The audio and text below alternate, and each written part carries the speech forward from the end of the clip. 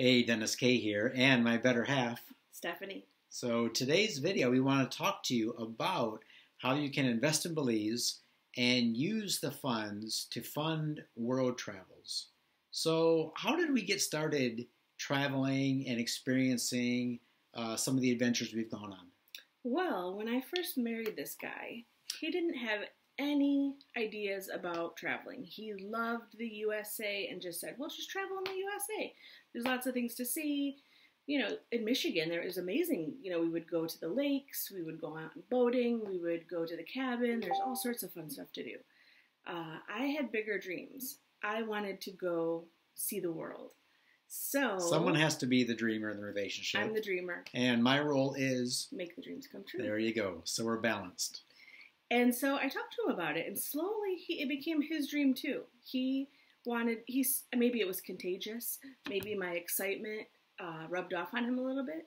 And so for our wedding anniversary, we went to France. And we did Paris. I think we did like 11 days back then. And that was a long time ago. It was like 20 years ago, and it was a lot different. And that kind of sparked, so now we've only been to the U.S. and like Florida and Canada, and then France. We wanted to get a little bit more out there. Mm-hmm. And then we thought, we might want to actually move somewhere. And that just about broke his brain for a second. Because I thought, why leave? I guess at the time too, right? Because now more people are used to international travel. Yeah, it was a different life back then, We were raised to, you grow up, you get a job, you get married, you buy a house, you have a dog, and then, you just live that life. So to live a different type of life, I think Rolf Potts calls it vagabonding, traveling not just as a way to have a vacation now and again, but actually as a way to experience life, that was completely foreign to me. Yeah, for sure. And I don't think I didn't dream that it was possible. All these things happen, and they're better than the last, and I wouldn't even dream that I could do this. I wouldn't have dreamed that. When we moved to Belize, we moved to the mainland, and I loved it. We had amazing friends there. It was awesome. But I wouldn't have dreamed that I could live on Ambergris Caye, because we would go there for vacations, and we would go there to get hot water, to get cable television, to get internet. Wait. She says hot water because the house that we lived in the village in Belize didn't have a hot water at the time. So we would come out to Ambergris Caye to take a hot shower. Yeah, or a hot bath or anything. And granted, a lot of the time it was hot, so you did take a shower when you were hot, and then it didn't, the cold water didn't bother you. Sure. But if you're sick or you just want a hot bath, air conditioning. So let me just kind of back up a little bit, because some people experience world travel on the extreme cheap, right? So you see the backpackers, you see people staying in hostels. Through Asia. They're traveling all the time, but they're living on quarters a day. Mm-hmm. There's a talent to that. She's not like she's not like that. Hey, that's not fair. I lived for how long without hot water? You're right, but and then we got a suicide head, which you put the electric directly on the water head, and you could. I'm just saying. You see her, right? You see the videos, you see her pictures. So she's not the kind to travel the world on a budget, staying in hostels, and eating dirt cheap. Now there's a reason why I'm bringing this up. What? Okay, go ahead. I'll listen. No, go ahead. The only reason I wouldn't stay in a hostel is because I wouldn't want to sleep in a room with other people. We've slept at very cheap hotels and had amazing times. No, right. I'm not saying we haven't traveled cheap, and we haven't cut back on expenses to experience other things. For sure. Right. Yeah, I'm not such a princess. I'm a little bit. She's a total princess. Got it. She's been to every single Disney around the world. If that's not a Disney princess, I don't know what is. So, anyway, the point of my story is, how do we use Belize investments to fund our world travels? First of all, let's get to the first and foremost thing is safety. We've been to, I think it's 30, a conservative estimate is 37 countries. And have we ever been in a situation where we felt unsafe? No. The worst thing I've ever felt unsafe is maybe like Detroit, and that was when I was in my teenage years. Yeah. So the U.S., not anywhere else. Right. So the travels that we have done, we've done responsibly, and we've done safely. We've enjoyed ourselves, and we've never had an issue anywhere that we've traveled.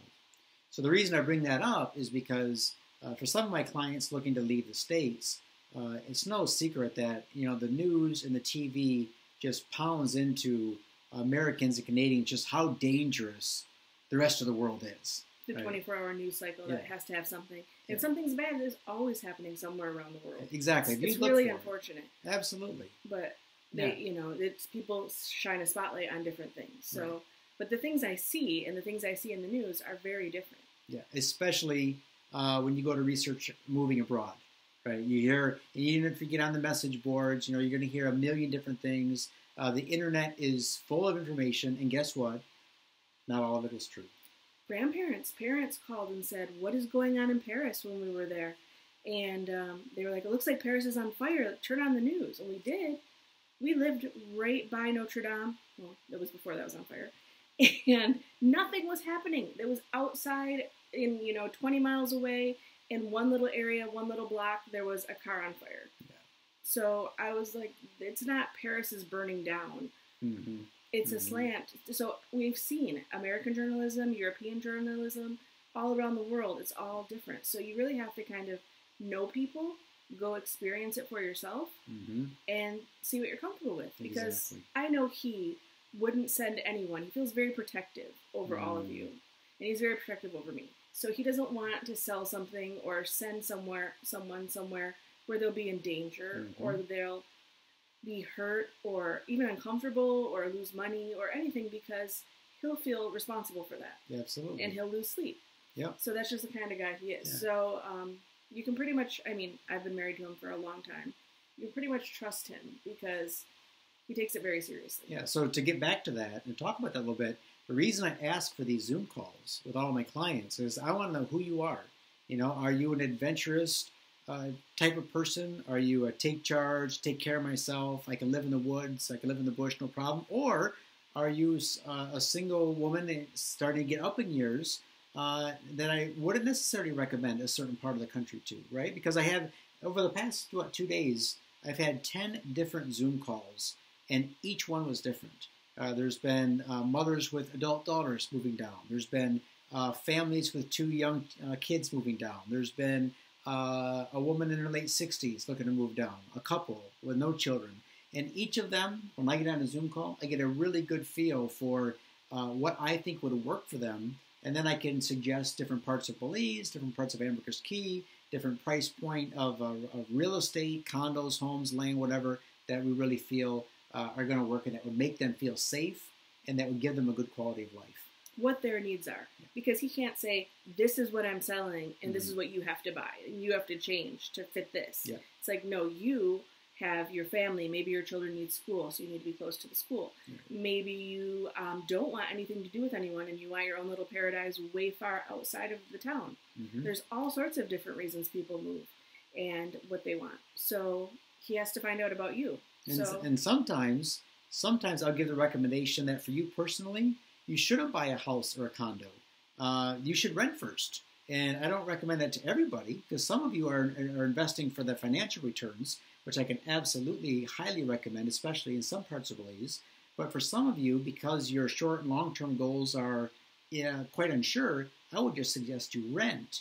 But you invest in vacant land or you invest in a home or condo just for the financial returns. And that leads me back to the purpose of this video today is how to invest in real estate to fund your life in Belize or your world travels. We had a point to this? Yeah. I thought we were just talking to our friends. Yeah. So here's the deal. Here's what I recommend. You know my investment strategy. And to this day, this is how we're able to live here. This is how we're able to take a trip, hopefully in September, October, to Germany. This is the way we fund our life. We buy investment properties in Belize. We don't live in those properties. Oftentimes, those properties are vacant land, but we use those properties then and the income we get from them to fund our life, no matter where that happens to be in the world. Okay? So, if you're interested in Belize for the financial return, buy there. What I say is invest where the numbers make sense and then go off and do whatever you want with the money, right? Yeah, because you could buy a property and you could be young. We see that here all the time, and then you might not need it for 10 years, but in 10 years, it's going to be worth a lot more. We see so many people on the island saying, I wish I would have bought 10 years ago. Now I can't afford it because it's gone up every year. Mm-hmm. And I mean, I'm glad we bought 10 years ago. Absolutely. So here's the quick 1-minute version, because I know we're getting along here. The quick 1-minute version: buy a lot in a desirable area, have a very simple 2-bedroom, 2-bath home built on the lot, and then deck it out and make it attractive to somebody who would want to rent it for 2 months a year. And let's say you and your family live in the house for 10 months a year, but for 2 months you rent it out on Airbnb, and let's say for those 2 months, because it's a short-term rental, you can get, let's say, $2,500 a month for it. That's $5,000. Now with $5,000, go on Kayak right now and see where you can go in the world for 2 months. And the reason we say it's 2 months is because when you go on a 1-week vacation, you can spend a lot of money in 7 to 10 days. You got the flight, you got your hotels, you got your food. You're trying to cram everything in 7 to 10 days. But what we used to do living in Belize, we would travel to Europe for 2 months a year. Why? Well, because the flight then per day becomes extremely cheap. Even if we're paying $1,000 a person for our flight, over 60 days, that's not very much money per day. Then you look at the Airbnbs, right? Yeah. If you were to get an Airbnb for 7 nights in Paris, you're going to be paying top dollar. You go over a week, they give you a discount. You go over a month, it gets even cheaper. And guess what? You go 2 months in an Airbnb in Paris, and you can negotiate and almost name your price. So imagine doing that. Paris this year, Thailand next year, Australia and New Zealand the year after. So again, you have your home base in Belize, but then you're able to rent that out for 2 months and use the money that you get to go and explore the world. And when you're building your house, you just build a lock closet. So you have your personal things, and that's very common there. If you have, I don't know, secret diaries or things that you don't. Yeah. Don't go looking for that. It's okay. Or if you have anything. What? Is that how you make my dreams come true? The secret diaries. Anyways, if you have secrets that you don't want people, or you just have a few things that you don't want people in, you put your things away in your room that you want locked off, and they don't have access to it. There you go. Very easy. There you go. So if you want to know how to do that, email me. And if you want, you can buy him a coffee, because every time he gets coffee, he's like, "Yay, I got a coffee!" Woo-hoo. I'm a man of simple pleasures. A simple Starbucks coffee just makes my day.